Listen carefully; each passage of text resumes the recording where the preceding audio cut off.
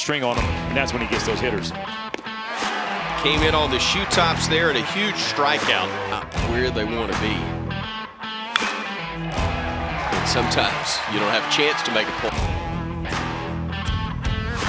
Big breaking ball gets to the backstop, and the Tigers gift Alabama a run.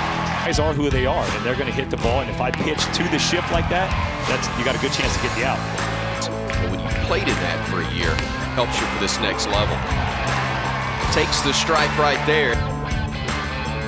Payoff pitch, hard hit through the middle, base hit. But swing and a miss. One count. Got him. One count. Got him. And then to see them, especially going in, they had so much experience coming back.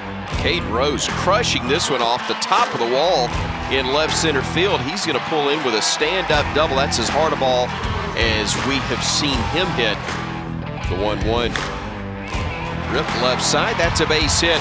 Big turnaround third and scoring easily on the plate will be Rose, and with it bobbled in left by Stevenson, a heads-up move on the part of Pinckney. He'll make his way to second here, down 1-2. Line off the pitcher, and that's going to get into right field. It will score Rose, and Alabama has made it a 5-3 ball game. The comebacker off the bat of Andrew Pinckney, and he's got his second RBI of the night. Dominic Temez, hard hit ground ball through the whole left side. Jarvis will get the green light. He will score easily. Alabama's made it a one-run game in Tuscaloosa. Right on cue.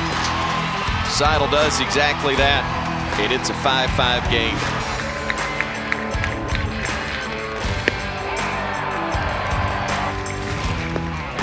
Chase that one, couldn't connect, and Guffey gets a big second out.